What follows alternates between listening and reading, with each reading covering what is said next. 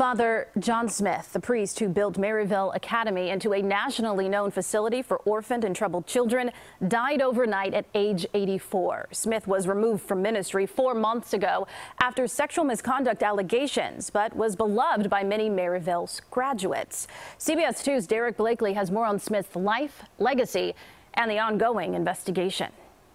As head of Maryville Academy, Father John Smyth loomed larger than life, and not just because he stood 6'5". There is no words for this man. I mean, he's on a pedestal by himself. You just knew there was confidence in him, and you felt safe. Smyth was an All-American on Notre Dame's 1957 basketball team, drafted by the NBA's St. Louis Hawks. I knew maybe I could play 2, 3, 4, 5 years, and then what? I always wanted to do something different in my life. And so he did. Smyth became a priest and in 1962 was assigned to Maryville.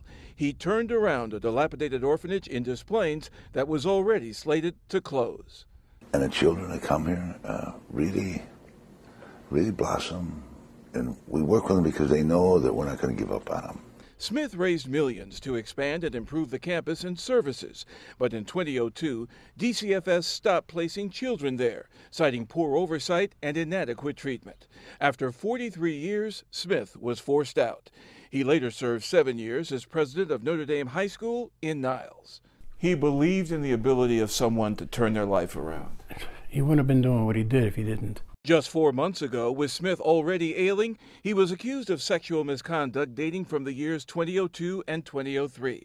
The Archdiocese removed him from active ministry, accusations loyal Maryville alums rejected.